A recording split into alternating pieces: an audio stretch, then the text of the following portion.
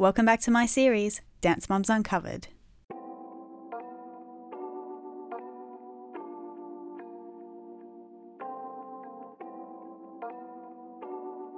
Throughout her entire time on Dance Mums, Melissa was portrayed as a very dishonest person. While some of her lies were very obvious and require no explanation, other lies were harder to identify because there is no proof to call them out besides the claims of other cast members. And there was more to Melissa than the producers cared to show. Feel free to share your thoughts on the following evidence. First, let's look at private lessons. The mums would constantly complain about Maddie having extra rehearsal time, putting her at an unfair advantage over the other kids. Well, it seems like there is finally evidence that can back these accusations up. Holly tweeted back in early 2014 that privates are limited and very hard to get at the ALDC. However, looking at the ALDC class schedule available online, in September 2011, Maddie might have had up to 3 privates a week. At this time, Maddie had a private on Thursdays, presumably with Matt Saffron, the ALDC tap teacher. There is also a schedule online which suggests that Maddie had a private on Fridays, from 5 PM until 5:45. And lastly, in the book The Maddie Diaries, Gianna reveals that she had a weekly private with Maddie on Tuesdays from 4 until 4:30. Apparently, the pair began doing these before the show began, and they continued until Maddie left the ALDC. It's understandable that with Maddie taking up so many private lesson slots, the other girls might have found it difficult to find times that worked with their busy schedules. I should point out that it's possible that some of these lessons might not have continued while the show was filming, since both of these schedules were written in September 2011, which was during the break between seasons 1 and 2 of Dance Mums. On Twitter, Melissa has insisted that it is Abby who ultimately creates the schedule for private lessons, not her. Whether this is true or not, it has become abundantly clear over the years that Abby would do anything to give Maddie advantages over other dancers. Next, let's explore some sneaky activities. This year, Abby shockingly confirmed that there were indeed secret privates that Maddie attended when she was supposed to be at school. She says Melissa would drive Maddie to the studio during recess, gym class, or lunch to have private lessons and learn her solos for the competitions in advance. When a mother was willing to go get their kid out of school at lunch and gym and recess and bring them to the studio, learn half the solos, sneak them back without anybody on the TV show knowing, they learned half their solo. Well, no wonder they won. Many people, including the Zieglers themselves, have argued that the other mums should have just scheduled more privates for their kids if they wanted them to have more classes. This admission, however, proves that Melissa was willing to go above and beyond what everyone else was doing to keep her kids winning on television. It's really no wonder Maddie felt so much pressure to win. Furthermore, Abby confirmed in her Ask Abby show that Maddie used to have secret private classes with an acting coach before school. She says that Maddie would often come into the ALDC early in the morning to take these classes and would often be late for school because of it.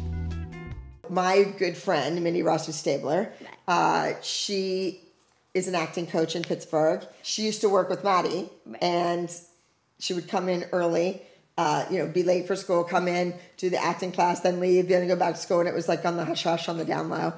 Not only is it worrying that Melissa kept these things hidden from the other mums, but it is even more concerning that she showed very little commitment to her children's education. Evidence number 3, studio finances. According to Abby and the other mothers from her studio, Melissa committed more than just her time and energy to the ALDC. At a 2015 meet and greet, Abby said that Melissa would not only help out at the front desk, but that she and her husband paid both their own bills and also helped other kids by paying their dance bills for them when they couldn't afford to. She further claims that Melissa's husband would also take Abby out to dinner. It had to be because Melissa was helping Miss Abby at the front desk. Right? Because Melissa's husband took Abby to dinner. Yeah, that's it.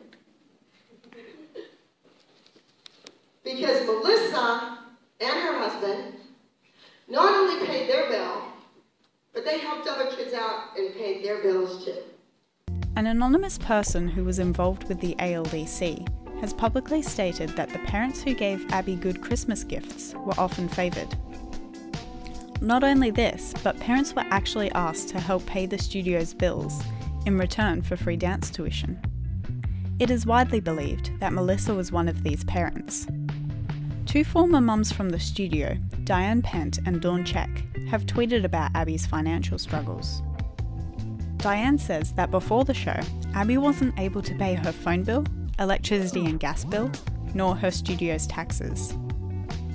The anonymous source also claimed that the local sheriff would come to the ALDC to pin notes, warning Abby that unless she paid the taxes she owed, the business would close down. Dawn has stated that when this happened, Melissa was the one who wrote a check. Diane and another Twitter user have also claimed that Melissa paid Abby's mortgage on more than one occasion. On Twitter, Melissa said that she always pays for her children's private lessons. However, Abby has since told a different story. She seems to suggest that Melissa would write receipts, claiming that she had paid for someone else's tuition, but she actually never put her credit card through the machine. Had I not had the forensic accountant, I wouldn't know that somebody was nipping off the top. Oh, I paid so-and-so's tuition. I paid their tuition because they were behind, so I just paid it. She cleans my house, I just paid her tuition. Yeah, you wrote yourself a receipt out, but you never put your credit card through the machine. And then you have your kids sign a 360 deal with me. They go to number 1. 4. Melissa's competitiveness. Some of Melissa's co-stars have spoken publicly about her, but none of them have done so as often as Christi has. She says confidently that Melissa is much more competitive and a totally different mum when the cameras turn off.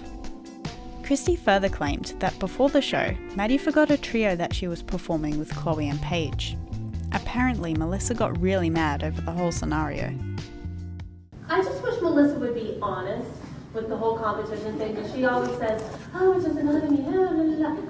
But as soon as the cameras are off, she is a totally different kind of a dance mom. She's a stage mom, she'll do anything to get her kids ahead, but when the cameras are on, she always plays that, oh, I'm really nice and I just want the nicest things for all the kids. So it was the first trio that Paige, Maddie, and I ever did. It was called Eyes in the Back of My Head. First time they ever did it, they went out on stage, and guess who stopped in the middle of the stage, totally forgot her dance, and was like, didn't move.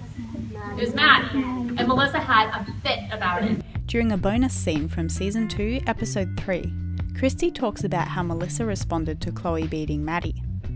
She claims that she overheard Melissa asking if the judges were paid off. On Twitter, Christi elaborated, saying that Melissa marched up to the producers, asking them how much they had to pay for Chloe to win. She also goes on to state in this scene that she would never go to the lengths that Melissa does, such as when she takes judges out for lunch or producers out for coffee.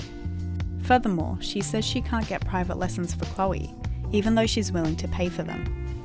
In the Chloe and Christi special episode of Season 7, Christi revealed that Melissa and Abby had a plan in place to make Melissa the most relatable mum on the team. While the other mothers wanted to wear nice clothes on television, Abby told Melissa to dress down, so she showed up in jeans and a t-shirt. This way, mums who watched the show could relate to her better than the other mums. The moms all came and we were dressed very cute because, you know, like, we're gonna be on TV and this is very exciting. Except for one. All of a sudden, Melissa shows up in the most horrific mom jeans you've ever seen in your life, this pink t-shirt and like frumpy hair, because Abby had told her, dress down so that she was more relatable on television. Overall, Christi has declared that she doesn't have time for fake people like Melissa who don't own who they are. And Kelly even seemed to agree, saying at a separate event that Melissa is alright with hurting the kids as long as it puts her in Abby's good books. Finally, we have Melissa's wedding. The journey to Melissa's wedding to Greg Jasoni was made a lot rougher because of the way it was discussed on the show. Melissa has claimed that despite Christi's accusations, she never had an affair. When Melissa turned up to the studio wearing an engagement ring, the mums and Abby wanted to know all about it. Despite the fact that Melissa seemed uncomfortable talking about it on national television, they continued to pry. My significant other is going through a divorce, so I didn't feel that it was necessary to have it on TV. Even when she took the ring off, it still became the focus of their conversation. Despite what the show portrayed, Melissa insisted on Twitter that she told the mums about the ring the day she got it. She further stated that the whole lawsuit threat was scripted. However, Holly and Christi have confirmed that the lawsuit was very real to them. Holly even said that she got a call from her lawyer. Melissa went on to state that it was actually her boyfriend who got his attorney to send the mums the cease and desist letters. However, after being caught in the previous lie, she may not be a trustworthy source for this information. So what do you guys think? Do you think Melissa was actually as sneaky as the show portrayed her? Let me know in the comments below. Thanks for watching, and I'll see you next time. Bye.